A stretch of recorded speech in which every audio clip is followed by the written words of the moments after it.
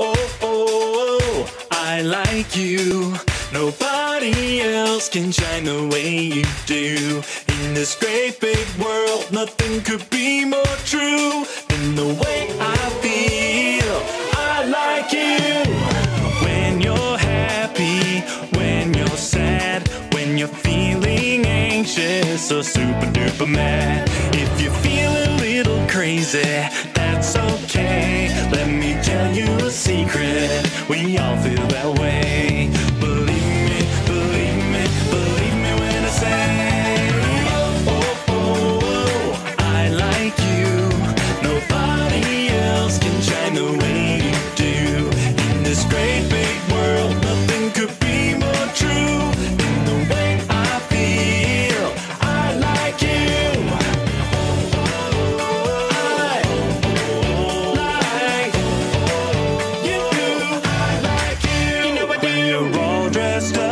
When you're covered in dirt, when you're full of joy, when your feelings are hurt, you don't need to pretend when I'm around. Just feel what you're feeling, 'cause every feeling is allowed. I think you're amazing the way you are right now. Oh, oh, oh, I like you. Nobody else can shine the way you do. In this great big world, nothing could be more true than the way I feel. I like you. I like you. I like you. You know I do. I like you. Balloons! We definitely need lots of balloons. Yeah, and there are lots of games we can play with balloons too. That's true. Do you want to be in charge of games? Yeah. Hey, you two! What are you doing? It sounds like you're planning something. Yep. Well, what are you planning? Can you keep it a secret, Miss Jill? Oh, yeah, I can keep a secret. No, really. This is super duper top secret. So we have to know that we can fully trust you to keep it quiet. Yeah. We don't want the word to getting to you know who.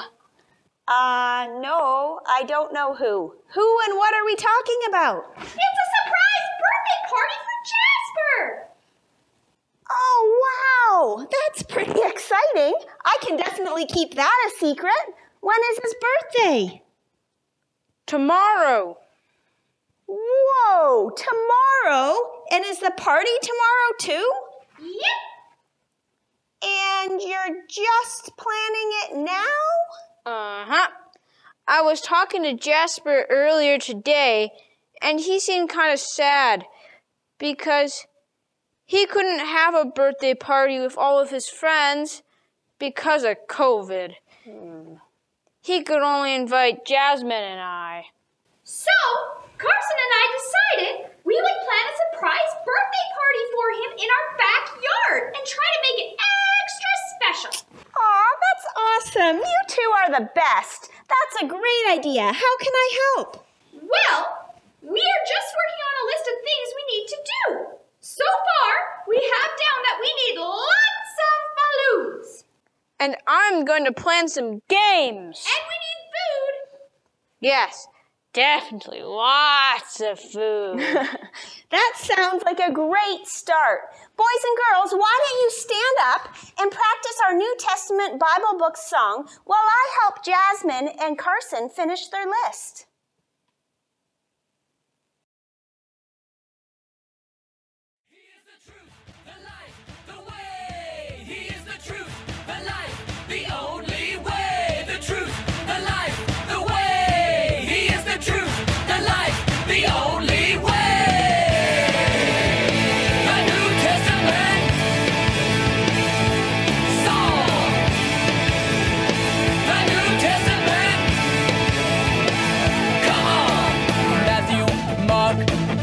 John, Acts, Romans, 2 Corinthians, Galatians, Ephesians, Philippians, Colossians, 1st and 2nd Thessalonians, 1st Timothy, 2nd Timothy, Titus, Philemon, and Hebrews, and James, and 1 Peter, 2 Peter, 1, 2, 3, John, Jude, and Revelation. 1, 2, 3, John, Jude, and Revelation. Hey, hey, he is the truth, the life, the way. He is the truth, the life, the only way. The truth, the life, the way. He is the truth, the life, the only way. The New Testament. Psalm, Matthew, Mark, Luke, and John.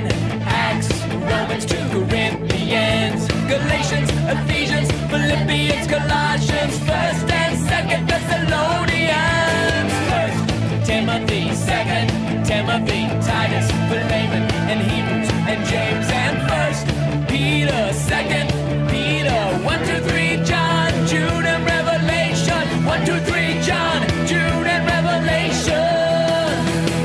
Hey, hey, he is the truth, the life, the way. He is the truth, the life, the only way. The truth, the life, the way. He is the truth, the life, the only way.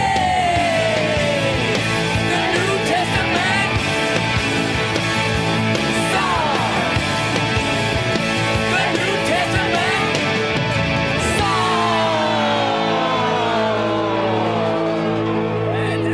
Come on, the New Testament. Okay, I think that's it. We have balloons, games, food. Lots of food. Yes, lots of food, Carson. And music, cake, candles. I think that's all. Presents. We almost forgot presents. Oh, yeah, we definitely need presents. Do you think Mom will take us shopping later today? Probably. Did you know that our Bible story today has a party in it too? It does? Is it a surprise birthday party? With cake and presents? No, it's not a birthday party. It's a wedding party. A wedding party? That doesn't sound like very much fun. Well, it is actually often called a wedding feast, and you know what that means. Food, food, lots of food. Wow, that doesn't sound very boring after all.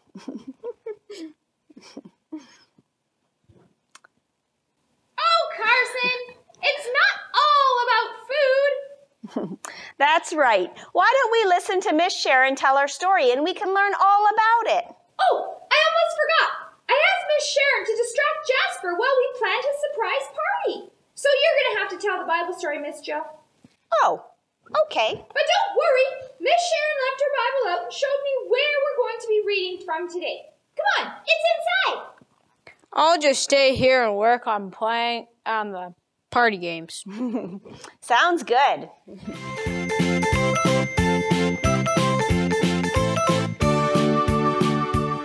See, there's the Bible. Oh, yeah. We are reading from John chapter 2 today. Okay, let me just find the book of John here. Jasmine, do you remember where John is in the Bible? It's one of the Gospels, one of the first 4 books of the New Testament that tell us all about Jesus. That's right. I'm so excited to hear about Jesus' first miracle. What is a miracle again? Well, it's actually pretty exciting. A miracle is something that happens that can't be explained using science, but can only be explained by God's power. Oh, but I thought science could explain everything. Science is really good explaining how the physical world works, but there are lots of things that science can't explain or questions that science can't answer. Let's read our story now, and you will see why science can't explain a miracle. In the days following his baptism, Jesus began to choose a group of men who would follow him and learn from him. He called them his disciples. Wait a minute, Miss Jo. How come Jesus only chose men? Doesn't he want women to follow him too? It can be a little tricky for us to understand, but in Israel at the time when Jesus lived, women were treated a lot different than men. It was only men who would be called to follow a rabbi or teacher. What? So Jesus didn't have any women following him? Well, no, actually he did. Jesus' 12 disciples were all men, but the way Jesus treated women was very different than how women were treated in Israel at that time. Jesus loved women just as much as men, and he wanted them to follow him too. Oh, good. There were a lot of women who chose to follow Jesus, and as we learn more about Jesus, we will hear some stories about some of these special women. Okay.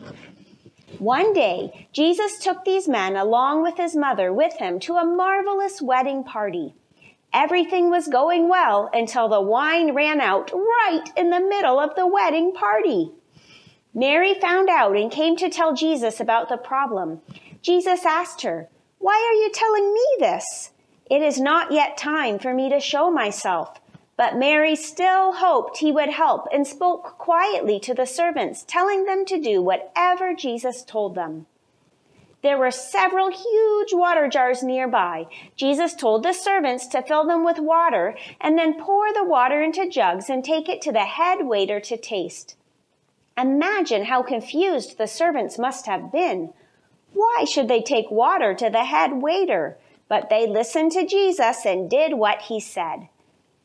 When the head waiter tasted it, he exclaimed to the bridegroom, "Most people serve the best wine at the start of a meal, but you have saved the best till last."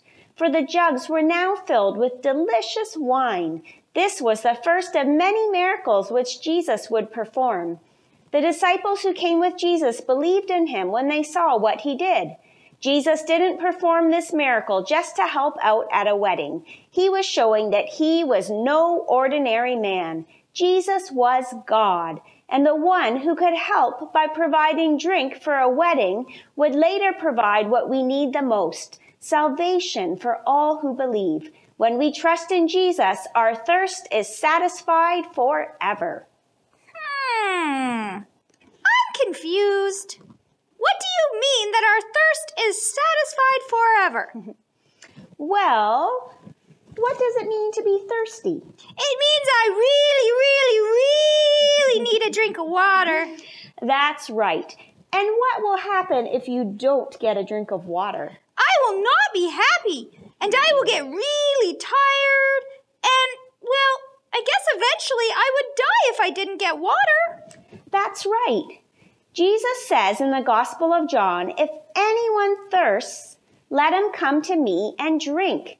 Just like our physical bodies need water, and without it we will be really thirsty and eventually even die, in the same way our spirits are thirsty for Jesus. Jesus gives us life, and we need Jesus in our lives right now and forever. Let's stand up, boys and girls, and we'll sing a song about Jesus.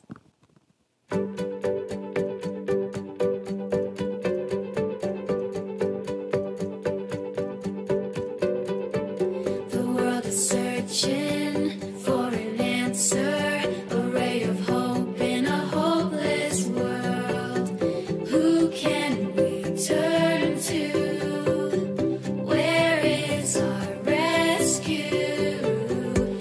Someone, he's the answer, he's the light and he'll light the way.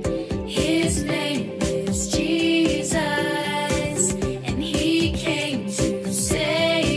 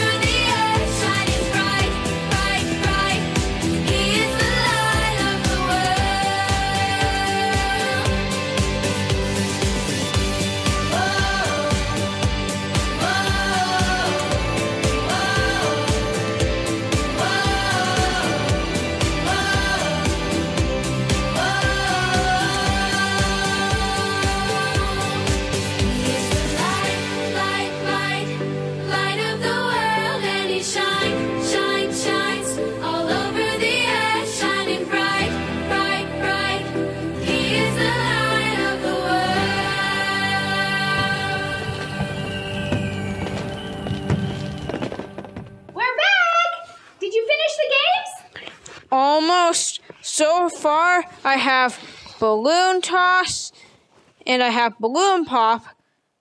The one where you have to try to pop a balloon by sitting on it. Ooh, I like that game. Me too. I was also thinking that maybe we could have a treasure hunt with clues hidden inside the balloons. But I think I might have to have a little help on that one. Ooh, I can help with that, Carson. I love making clues. It's so much fun. Thanks, Miss Jill. Jasmine, what are you working on there? Oh, I'm just working on our list of food. Good, we need... Lots of food. I know, Carson. And you know, for once, I agree with you. All right, so what do you have so far? Let's see. I have 2 cakes, 10 bags of chips, 5 cucumbers, 2 bags of carrots, 3 boxes of cookies, and 5 cases of pop. Whoa! How many people are coming to this party? Well, let's see. There's me, Carson, Jasper, and our parents. So that makes 7. Well, I'm not exactly an expert, but that seems like a lot of food for 7 people. Yeah, I'm never one to turn down food, but that seems like a lot, even to me. Well, after our story today, when they ran out of wine in the middle of a wedding, I figured I'd better be prepared. What? They ran out of food at a wedding feast? Yep. Well, not the food, just the wine. But still, wouldn't that be terrible? Yeah. So what happened? Mary, that's Jesus' mother, said Jesus to make more wine. And how did he do that? Well, Jesus told the servants to fill these empty jars with water, and when they did, bam, it turned into wine. It was a miracle! That is something that can't be explained by science, but only by God. Only God could turn water into wine just like that. Wow, that's so cool. Yep, when Jesus starts doing miracles, which are things that only God can do, he is showing that he is God's son. I don't want to run out of anything at our party, so that's why I started making this list. I figured it never hurts to be prepared. And you know, when Carson starts eating, things can disappear pretty quickly. Jasmine, I don't think I could eat that much food. Oh, so you think maybe it's a bit too much? Yeah, maybe a little bit. I think that 1 cake will be plenty for 7 people. I guess you're right. And I probably don't need 10 bags of chips. 9 should be plenty. Jasmine! Oh, all right. 2 bags of chips. That's better. I have to go to memory verse time with Miss Sharon, but maybe you could work on cutting down that list a little bit more while I'm gone. Okay.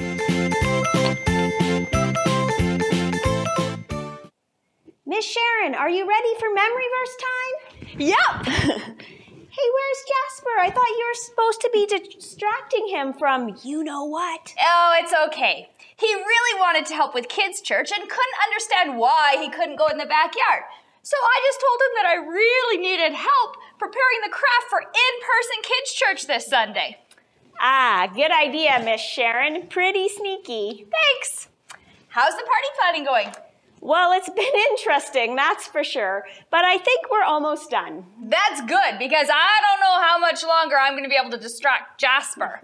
Once he finishes this job, he's going to be wanting in the backyard. That's okay. I think we will be just about finished by then. So should we practice our memory verse? Yes. So far, we've learned this is the testimony that God gave us eternal life, and this life is in his Son. And last week, we talked about how Jesus said that he is the way and that no one comes to the Father except through me. So today, I guess we're going to talk about what Jesus means when he says he is the truth. That's right. This one sounds a little bit confusing. What do you mean? Well, I know what it means to tell the truth, and last week Carson learned a very important lesson about telling the truth and not telling lies. But I'm a bit confused about how Jesus, a person, can be the truth. Ah, I see what you mean. It might help if we first talk about what truth is. So when you tell the truth, it means you tell something the way it is or the way it actually happened. Yes, and when Carson lied about his homework, he was not telling the truth because he didn't tell Pastor Harry what actually happened. He said that he had finished his homework when he hadn't. That's right. So when we tell the truth, then what we are saying has to match up with what actually happened. So for something to be true, it has to match up with reality, with the way things actually are in the real world. I think maybe some examples might help me. That's a good idea. I have one. Miss Sharon, is it true that an elephant is gray? Yeah. Good. Now, Miss Sharon, how do you know that I am telling you the truth when I say that an elephant is gray? Well, I've seen an elephant at the zoo a couple times, and I have seen lots of pictures of elephants, and they're always gray. Right.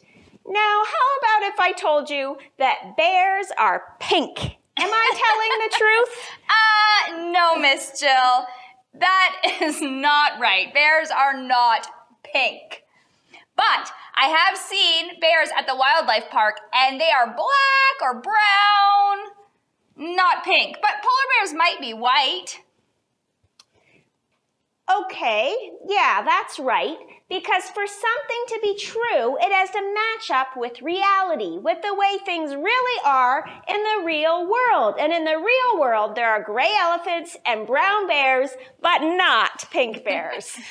Okay, so what does that have to do with Jesus? Well, when Jesus says, I am the truth, he is saying that I am what is real. If you want to know what is real, how things really are, and what is true, you have to follow me. You have to match your life up with mine. Jesus is the one who shows us how to really live our lives the way we were meant to live. So when we follow Jesus, we are living the truth. Yeah, that's right. Jesus shows us how to live the best way or the true way. He is the way, the truth, and the life. Boys and girls, let's stand up and practice our memory verse now.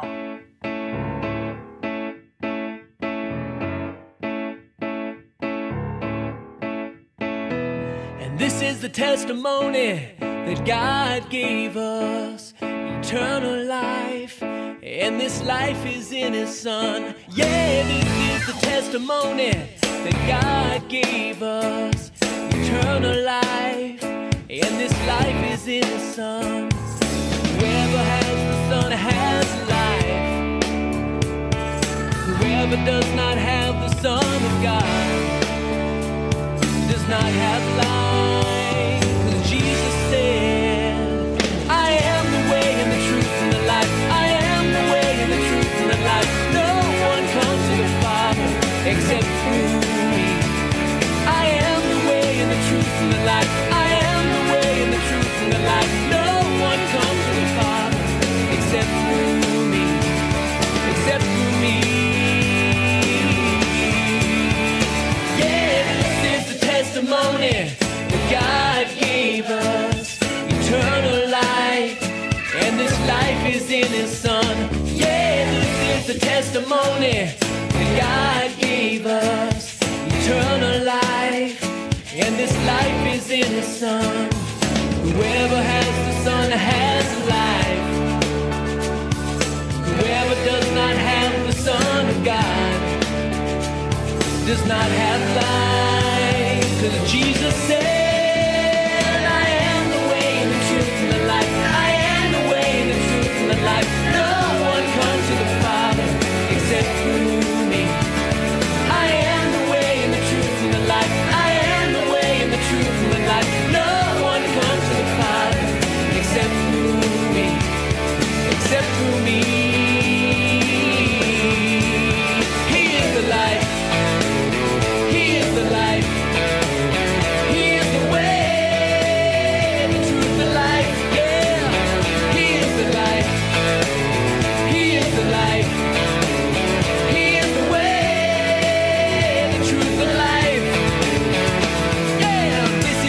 testimony that God gave us eternal life, and this life is in His Son. Yeah, this is the testimony that God gave us eternal life, and this life is in His Son. This life is in His Son.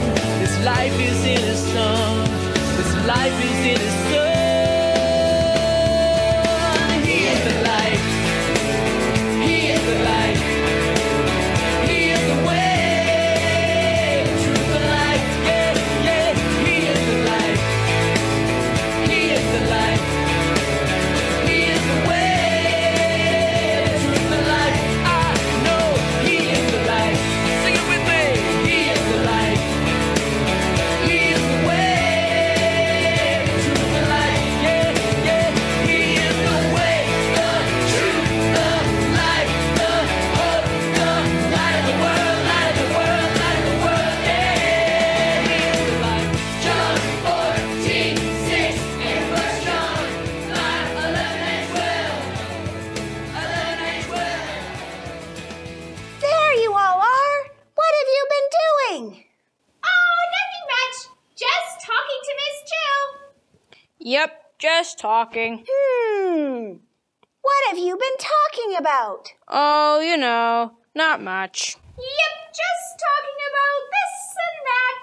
Kids' church. We've been talking about our kids' church story. Yes, that's right. And how they ran out of wine at a wedding. And I don't want to run out of food at, At what, Jasmine? Oh, nothing. I can't tell you. It's a surprise. Yes, a good surprise. So don't ask Jasmine about it, or it won't be a surprise anymore. You know Jasmine isn't very good at keeping secrets. Okay. I guess I will just have to wait and see. Can I at least get a little hint, though? Nope. But you'll have to wait until tomorrow to see what your surprise is. Okay. I guess I can wait until then. Now let's pray and say goodbye to all our friends. You ready? 3, 2, 1, pray. Dear Jesus, thank you that you are the way, the truth, and the life, and that you show us the best way to live our lives. Thank you that you are a God that works miracles, like turning the water into wine. God, I pray that you would work a miracle in the hearts of each of the boys and girls watching today, that they would know how much they are loved by you. Amen. Bye. Bye. I like the pep in your step and the groove in your moves. I like the roll in your rock and the hip in your hop. I like the pep in your step and the groove in your moves. I like the roll in your rock and the hip in your hop. I like the pep in your step and the groove in your moves. I like the roll in your rock and the hip in your hop. I like the pep in your step and the groove in your moves. I like the roll in your rock and the hip in your hop. Oh, oh, I like you. Nobody else can shine the way you do. In this great big world, nothing could be more true than the way I feel. I like you. Oh, I like you. Nobody else can shine the way you do. In this great big